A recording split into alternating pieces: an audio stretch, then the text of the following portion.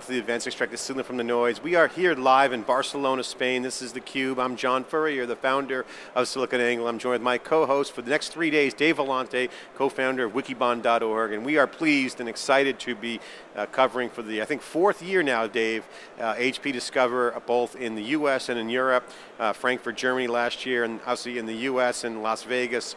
We, again, all the action in Europe here live for HP Discover. I'm here with Dave Vellante. I'm John Furrier. Again, Dave, a continuation of our programming where we go out to the advanced extract the signal from the noise. HP, our turnaround documentation of the company that is a great, huge player in the enterprise space, obviously historic in its size, like IBM and big, but you know, having some troubles over the past few years. Certainly we've commentated on that, but surprisingly, HP is making a turn. We're seeing Meg Whitman at the helm, yet to come on theCUBE, and we've got multiple invitations to her. She is yet to come on theCUBE, and we'll keep on asking her to sit down with us. But you're seeing some financial engineering going on. You're seeing some light at the end of the tunnel, mid-innings, if you will, from the 5-year turnaround. We are documenting deep inside HP, both at the top executive level as well as into the trenches, the full documentation of the 5-year turnaround now by Meg Whitman. Dave, I got to ask you your thoughts on HP Discover. Clearly we're seeing cloud and big data at the centerpiece of this, and a lot of other things under the hood. What's your take so far here to kick off HP Discover? Well, thank you, John. It's good to be with you again here. So the HP Discover vibe, you know, cosmetically is very similar to what you see for those of you who are in Las Vegas. The branding, the booth setups, and the like. Very spacious setup, a lot of activity going on at the booths. And the US show is actually a bit smaller. The European event is larger. I don't know what the actual numbers are, but I'm guessing it's north of 10,000 here. And the US sort of hovers between 8,000 and 9,000 typically. So there's more customers here. There's a good vibe, strong vibe. HP always has a big presence in Europe. I think turning to HP, John, HP now is a $112 billion company with about a $53 billion market cap. So it's still way underperforming where it should be. I mean, a company like HP should be having at least 1x revenue from a valuation standpoint. Ideally, I'd like to see 1.1, 1.2. We're talking about 50 cents on the revenue dollar is what HP's trading at, but it's bumped up from that. It was actually worse. HP got itself into a big mess several years ago, and Meg Whitman has been engineering a turnaround. She talks about a 5-year turnaround. We're through year 2 of that turnaround. Last year was HP's fix and rebuild year, John, and essentially what they were doing is really trying to focus on a couple of things: improve their operating efficiency, generate some free cash flow, and pay down their debt. Some real serious X&O type activities from the balance sheet standpoint. They generated $9 billion in free cash flow last year. They've been paying down their debt. HP now is in a position to do, you know, what guys like Joe Tucci call tuck-in acquisitions, smaller acquisitions that are more strategic in nature, much more like what we saw with Vertica, certainly not what in terms of what we saw with autonomy. So smaller acquisitions that can help HP get back to growth. The other thing I want to say is we've said a number of times here on theCUBE, HP has to shrink before it can grow, and that's exactly what's happening. The company is slowly shrinking. Major parts of its business units are the pieces of it are growing, but the declining pieces are declining more rapidly than the growing pieces. As a result, the company is shrinking. It was $120 billion. Now it's down to $112 billion. John, my prediction is that decline is going to continue for the next couple of years before HP can really start to reverse that decline and start the growth engine again. Yeah, Dave, it's exciting. We are here in Europe live at Barcelona, Spain, obviously for the HP Discover conference, the most important event happening in the world this week. We are also covering two other events happening simultaneous to the HP event here. That is Le Web event in Paris, France. We're covering that as well as back in the US, we're covering Gartner Data Center Conference. So we have our eyes and ears to the ground for Le Web in Paris, which really is not as important as HP Discover because there's more action going on here in terms of what it really means from a dollar standpoint. But Le Web is important, Dave, because it talks about the future of the web app market. You know, the Web 2.0 market, guys in the software, kind of like in the consumer marketing area. It kind of is a tea-leaving exercise around looking at what's trending in the, you know, what I call the hipster programming market. So Le Web is really kind of not as important as, say, HP Discover. And moreover, I think one event we wish we could be at, unfortunately we don't have the ability to bring theCUBE to, that is the Gartner Data Center Conference, which is a very important event because Gartner's top coverage around the data center is being documented this week. We're certainly going to be covering that. We're doing a crowd chat at 7 o'clock here in Europe time, which will be going simultaneously in the US. Around Gartner. And here's what's happening. You've got the data center around the Gartner Symposium happening, which is really critical around the future of the data center, which is about cloud, mobile, big data applications. And you've got HP Discover on a financial turnaround, Dave, where they are about to make their product move. Not yet impressive in my mind on the product side, certainly more impressive on the financial side, as they straighten out their kingdom, if you will, get the numbers right, get all the finances in order. They're a huge battleship that's turning very slowly, throwing off a really big wake. Obviously, the financial performance is really important with that. So again, exciting week for theCUBE and our team at SiliconANGLE and Wikibon. We're covering HP Discover here live, Gartner Symposium, Gartner Data Center Conference in the US, and Le Web in Paris. So we're going to have all that coverage. Keep watching us here. So Dave, given that, a lot of activity going on, let's talk about HP. Meg Whitman just announced on her earnings call about the turnaround. You saw a dividend, you see the share buyback. You're seeing the cleaning of the house, if you will, of cleaning up kind of the first room that needs to be kind of rearranged is the financial performance of the company, which obviously is driving everything. It's clear to me that Meg Whitman has her 100% attention focused on the financial performance. So I want to get your take on that. One, your analysis of the financial performance, and two, you know, they're not showing excellent numbers on growth. I mean, are they doing it right? I mean, certainly having better numbers is a nice sign of health, but you know, are they reporting their business properly? I got to ask you, because you look at Amazon, has a profitless business in AWS, yet they don't report the earnings the way they do. They package their growth business. I want to get your take on that.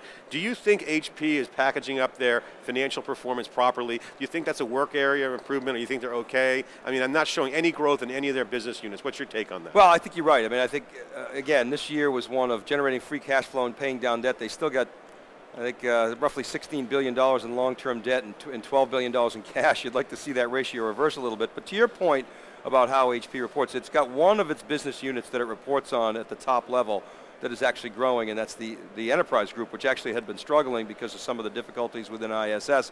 It's growing about 1.8%. That's the enterprise group, and it's the only group within HP that HP reports at a high level that's growing. Now, it's got pockets of growth in for instance, the converged infrastructure group is growing at 40+%. So what I would like to see, John, is HP, just exactly to your point, I would like to see HP package the way it reports differently, because when you tick through, printing and personal systems is half the business. You know, that's declining at 1.2%. I told you the enterprise group's growing at 1.8%. Enterprise services down 9%. Software down 9%. HP Financial Services down 5.5%. What I would like to see, which you alluded to, is package that differently. Show me, do what IBM does, do what EMC does, and package up cloud, converged systems, all the high growth stuff, and track that so that I can see the progress of those areas where HP is actually shifting its business.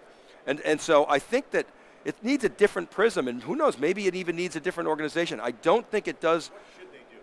So what I would do if I were HP, I would reorganize the reporting structure and the structure underneath to demonstrate those growth areas around cloud, around big data, and around converged infrastructure. Those are really the three big areas that I would focus on. And then obviously they got to figure out mobile, because that's the only way in which that PC line is going to grow. Now, John, this is really your wheelhouse, right? When you think about the mobile space, you've been very outspoken that HP should not spin out or sell its PC business, and the reason why you've said that is it's a distribution channel for the future mobile business.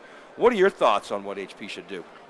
Well, relative, first of all, I think your assessment is right on the money on the financial. I think they need to package up in how they report their business to Wall Street. You know, they're serving two customers. HP, in my mind, serves two customers. They serve Wall Street and they serve their enterprise and their customer base. They have two sets of customers, people who buy their products and Wall Street who buys the financial results. It's that simple. Meg is clearly, to your point, working on one, and I think your advice is probably what she's going to do.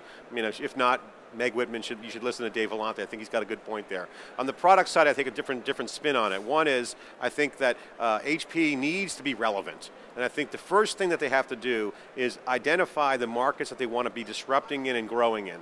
Right now, if you look under the hood of HP, I'm looking at the signage around me, storage, virtualization, and databases, software-defined storage and entry data centers, flex network. I mean, they have, in the enterprise group, really, really good product offerings. Nice, sustainable business, nice products, relevant, but that's not going to be the power throttle that's going to grow the business. I think what HP and what Meg Whitman needs to do with their team is saying, look, I need a breakout product. I need to have a relevant, shiny pebble that people can see in the market. Just that makes HP relevant. I think that's mobile. I think HP has to have some sort of device. They're in the supply chain business. It should be a no-brainer for them to pump out some sort of device. Look how fast Samsung got to the table in Android. I think HP can do that. And I think HP needs a new product. If you go back in time of HP, you look at the history, during the late 80s, they were in a declining mini computer business. It was the laser jet and the printing that broke them out into the computer products business. That product was a black swan. HP needs a black swan, Dave. They need something to come out of the woodwork of HP. They need a product that's going to be the flagship of the future HP. I think Meg Whitman has to get her arms around what that is from a holistic perspective that complements the existing portfolio of products. So one, a relevant product strategy. Two, making it real. So I think on the product side, it's kind of like status quo right now. You can see them not rocking the boat on that. And as we say in kind of the East Coast, the best move sometimes is no move. So I think HP really isn't making any moves right now. If you look at what they're doing, they're not making any power moves relative to the products. They're just continuing point releases. They got some new stuff coming out. Obviously very compelling. We heard about flex capacity with cloud. These aren't game-changing products. These are incremental point releases to existing leverage of their product portfolio. To me, that's great, keep that going, but they got to move the ball down the field in a big way, and I think I have not yet seen that from HP, and I honestly have no idea what's going on with HP in this area. I've been scouring the landscape trying to figure out what they're doing, and there's really, I can't see anything. Well, so I think in summary, the best move from HP right now that they're doing is not doing anything. Well, they're not really doing anything. And we've talked on theCUBE, I've asked the question a number of times, can HP get back to its roots? I asked this back in 2010, 2011 when we were doing Discover in Vegas. Can HP get back to its roots of invent? Now it put Martin Fink in charge of HP Labs. Now Martin Fink's got a dual role. He's now also in charge of cloud. If you look at HP's R&D I think, John, you listened to the earnings call. Wall Street was actually asking Meg about R&D spending, and Meg was nuanced, right? She was saying, look, we're becoming more efficient on R&D spending. So R&D spending actually declined. Now, that is to me a concern because under the Hurd era, he really cut R&D right to the bone. And as you well know, John, you can't just flick a switch and turn R&D back on. So HP's got to get back to its roots of invent.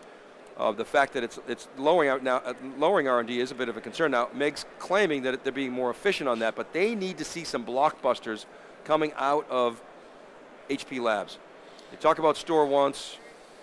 Clearly, it's not a market blockbuster. It's doing well. It's helping HP compete in the marketplace, but that's not a game changer in terms of, like you gave the printing analog. Express Query, actually very interesting technology that came out of there. Vertica is the other thing, John. Vertica is probably the most interesting acquisition that HP has made, in my opinion. It's really starting to pay dividends. That was a great acquisition. They picked it up for, I don't know, 300 plus million, 340 million, something around there. That has allowed HP to develop the Haven platform and really participate as a genuine player in the big data business. Kind of competing not only with EMC and Greenplum, but also leveraging a lot of the stuff that we talk about in Hadoop. So I really, really like that Vertica acquisition. I want to see more. Meg's got to get this company in a position where it can begin to acquire some of those more innovative companies and tuck them into HP. We were walking over here, John, and you made the statement, people don't realize how big HP is. I mean, talk about that a little bit. Yeah, I mean, here's the thing, Dave. I mean, first of all, I love HP. You know, we're critical of HP in some areas. We're very complimentary in others. People who know me know, sometimes can be harsh on HP because I'm rooting for HP. There are a lot of people that are rooting for HP because I'll tell you why. HP is a monster-sized company. They are not some small, we're going to pivot. They're a huge company with big numbers. They are the aircraft carrier. It's throwing off a huge wake of value, revenue, customer value, and it's hard to move on a dime. And Meg Whitman has essentially hasn't set the timeline short like in a turnaround. So the turnaround in her mind is really just kind of get the ship vectoring in the right direction. That's my point about the product relevance and like she's doing with the financial engineering. So they have huge customer base. HP is so relevant and so important because of the size, Dave. And I think they get a lot of people bashing them. I read a lot of bloggers and other reports, oh, HP sucks, HP's this and that. The bottom line is, yeah, HP has been hurting, but since we've been here with Meg Whitman on board, I got to say, the energy of the company is significantly different. Okay, there are still naysayers about her leadership, okay, in the market. But I'll tell you right now, from reporting here on theCUBE, since the autonomy integration, there's been a positive vibe. They've kind of eaten that bad food. They got a little stomach bug on the autonomy, so that's kind of digesting through the HP system, right? So once that's gone, but the technology is being integrated. So to me, you're seeing two things. They got to digest autonomy. They've done that. They've got to get the products relevant. If you look at the financial performance of earnings, the LaserJet division is sequencing to more of a network play. Like that direction, that's positive. Now you're seeing cloud. We've talked to Sarkile, we've talked to the folks on the cloud side. The cloud is getting it. They're playing in OpenStack. I think they could be doing more in OpenStack. I think HP could be what IBM was for Linux and be that anchor tenant and make OpenStack very real. And you heard from Scott Weller, the GM of Technology Services, that it's Amazon-like cloud for the enterprise and what they're doing. So I think they are definitely moving in the right direction. I personally think the size of HP is a good thing, but also a bad thing. Doesn't give them the props that they get on the press. So I think overall it is moving in the right direction. I'm not seeing any negative signs on the direction, as we say, directionally correct. So that's my take. What's your take? So I want to add to this discussion and talk about one of the acquisitions that HP did make. John, in 2010 we were at VMworld. You remember the bidding war that was going on between Dell and HP, and we of course accurately predicted, it was pretty easy prediction, that HP was going to win that. Even though HP had to pay $2.5 billion for 3PAR, that acquisition saved HP's storage butt, in my opinion. And more than that, it's been a home run for HP. So 3PAR has been consistently, for years it was growing at triple digits. It's still growing at very solid, 60% plus growth rates. And so 3PAR has been awesome. Now, autonomy, you mentioned autonomy. Yeah, it's like a little stomach bug, but that is an asset. It's like a bad burrito, as we say in California. But that's an asset that HP has to absolutely leverage. Their software business it declined 9% in the quarter, and they said, well, that was because it was a tough compare because we had a big deal with GE. But if you GM rather, if you take GM out of it, it's still declining. Yeah. HP's software business has to grow. It's not right that HP's software business isn't growing. That is something that we're going to be talking about this week. I think Dave, everyone knows they overpaid for autonomy, but I just want to end this segment saying this, is that you can walk into a room and know if there's a good party or not. And I got to tell you, in covering HP for the past 2 years in depth since Meg's been on board and the prior regimes, it's not a bad party. You can smell success, you can smell relevance, you can smell and you can feel the energy of the employees and the customers. Again, HP is a hard company to describe, but in terms of challenges, I think Microsoft has more challenges than HP, in my opinion. But that's a whole nother CUBE conversation, Dave. I got to tell you, HP is in a good position. I think I like the position. I like what they're doing. But again, I want to hear from the executives, what is the next black swan? I want to hear, where is HP going to be putting their growth, what's the growth driver for HP? Under the hood, they're looking good. I think they have a nice sustainable product set portfolio right now, but where's the breakout product? What is going to be the flagship signal from a product standpoint? And that's something that we'll be watching in day out here. 3 live days of coverage. This is theCUBE. I'm John Furrier with Dave Vellante. We'll be right back after this short break.